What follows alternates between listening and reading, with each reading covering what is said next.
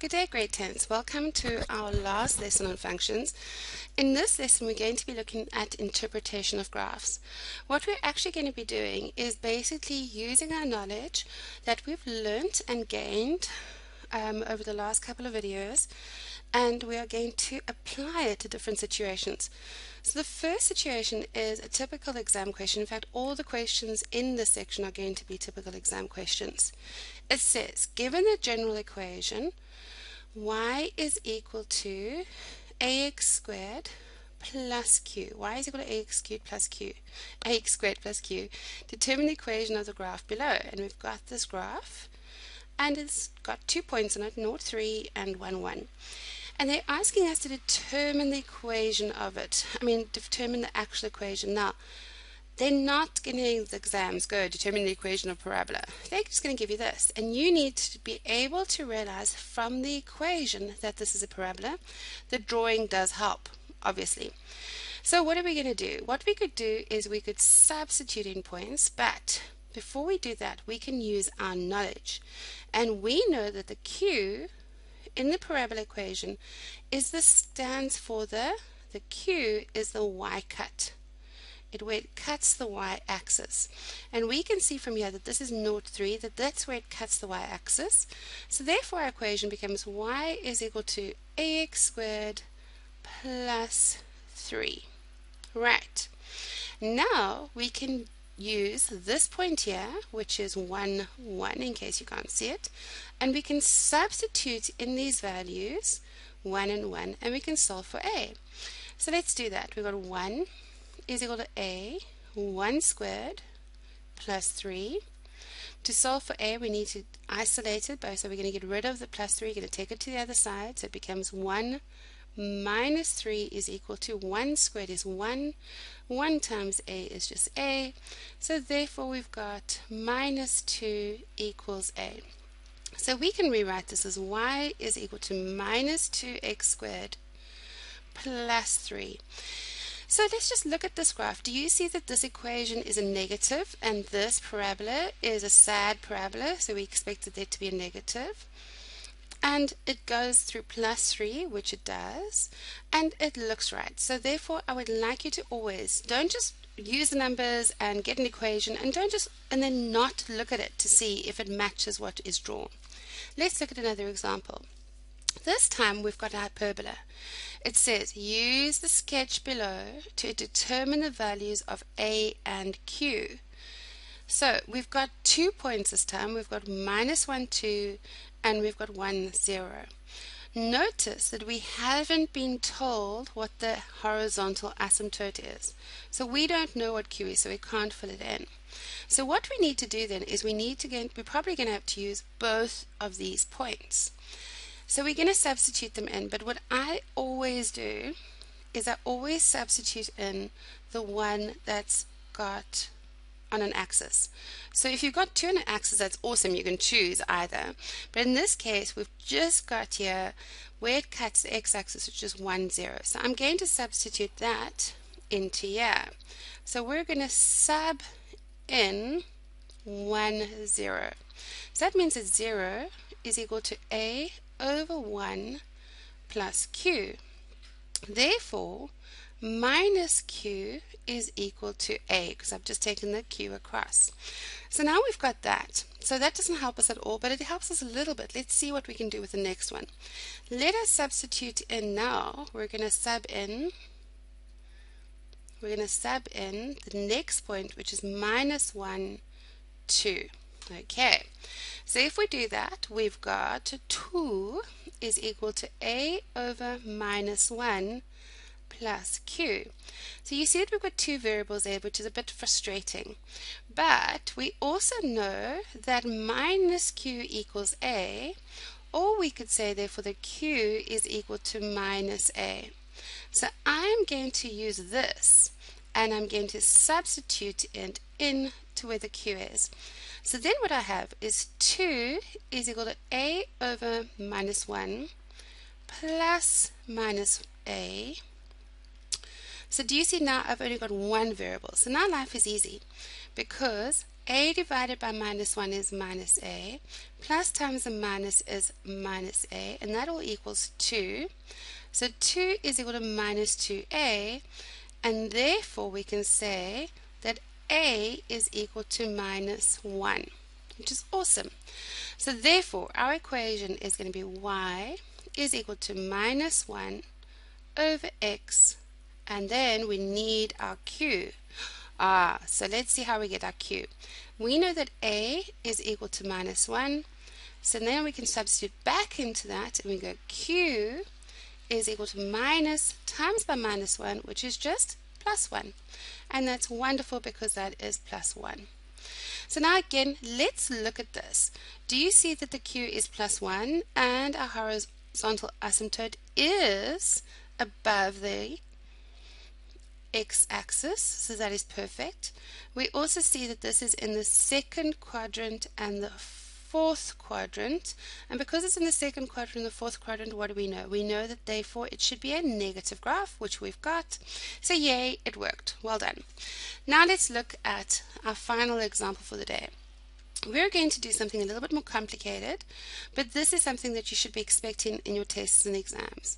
We've got the graphs of y is equal to minus x squared plus 4, which we should recognize as the parabola, but happily for us they've written it down here. Y is equal to minus x squared plus 4, and we've got y is equal to x minus 2, which we should recognize as a straight line, but again happily they've labeled it for us as y is equal to x minus 2. So what I'm going to do is I'm going to make the straight line in blue just to differentiate it from the black parabola.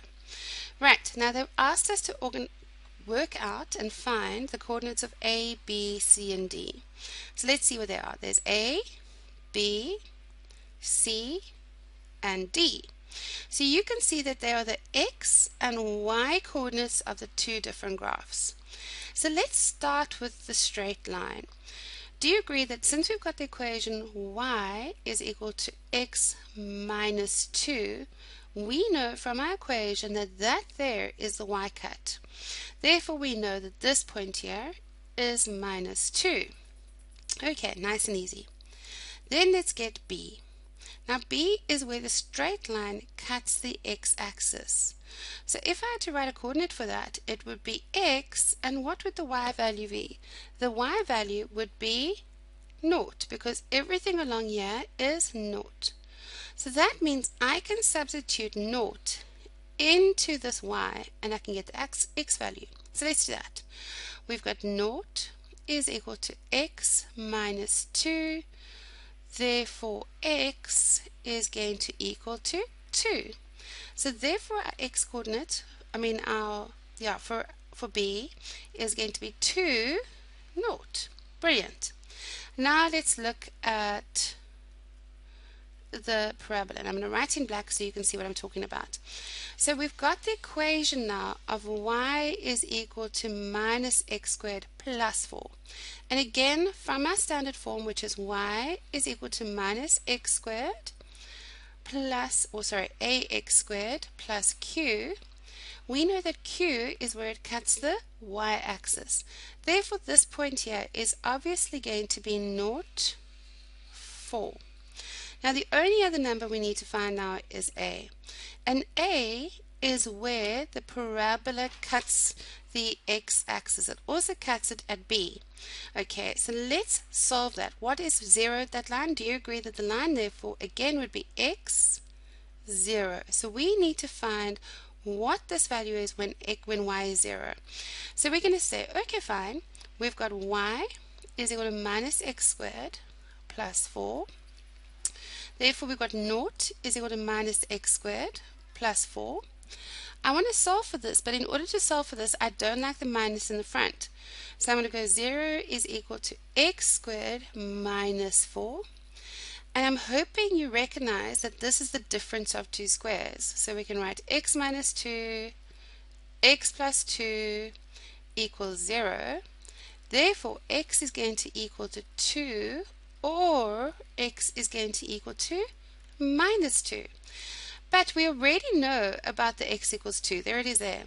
So obviously this point here is when x is minus 2. So this point here is minus 2, 0. And remember I said to you in the previous video that when they ask for things like the coordinates of A, B, C, D, you don't just leave it hanging everywhere. You write it out nicely. So because I've got limited space here, I'm going to write it up here. So A, do you agree, is minus 2, 0. B is going to be 2, 0. C is 0, 4. And D is 0, minus 2. Excellent. So now we've got the coordinates done. Now they want the coordinates of E. Now let's just change color so we can do this different question in a different color. So they want the coordinates of E. Now if we look carefully, we can see that E is where the parabola crosses the straight line. It also crosses at B, but they're asking us for the point E. So do you agree that the y value of the parabola here has to equal the y value of the straight line? Because that is one specific point, okay? And the x value of the parabola has to equal the x value of the straight line. So let's think about that. We know the y value of the parabola has to equal the y value of the straight line. But we have an equation for the y value of the parabola. It is minus x squared plus 4. So it becomes minus x squared plus 4 is equal to the y value of the straight line, which is given by x minus 2, so that there is x minus 2.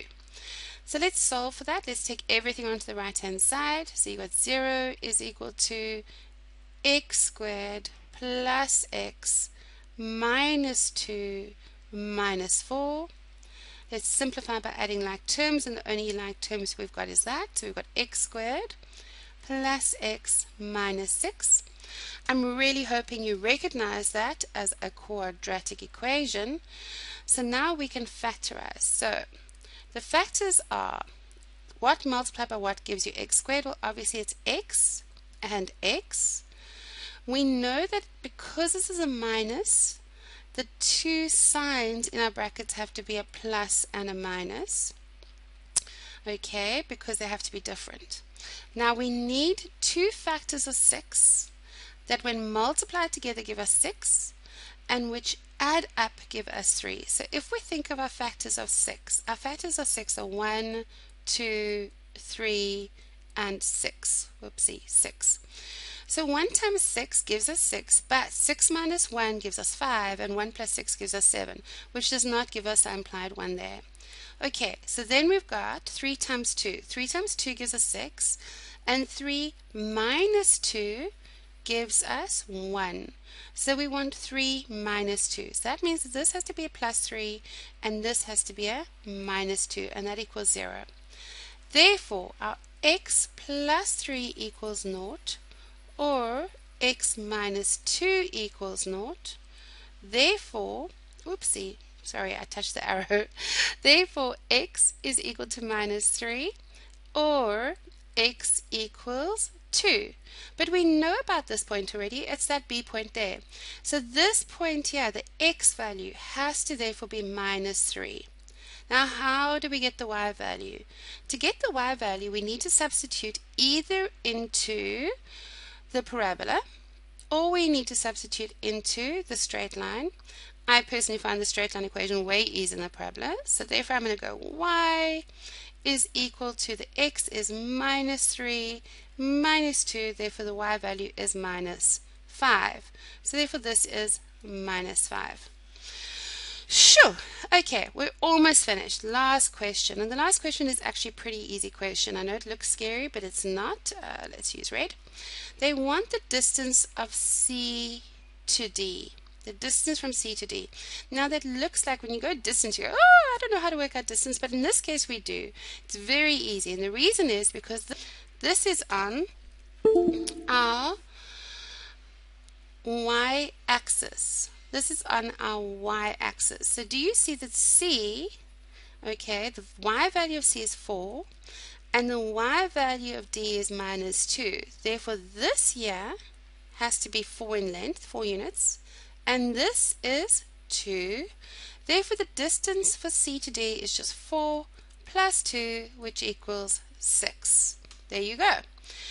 So, grade 10s. This might have seemed a little bit overwhelming, so I need you to go and practice, watch the video again. If it seems a little bit overwhelming, then go do lots and lots of examples, and once you've done that, go and try the assessment at the end of the section. Have a lovely day. Bye.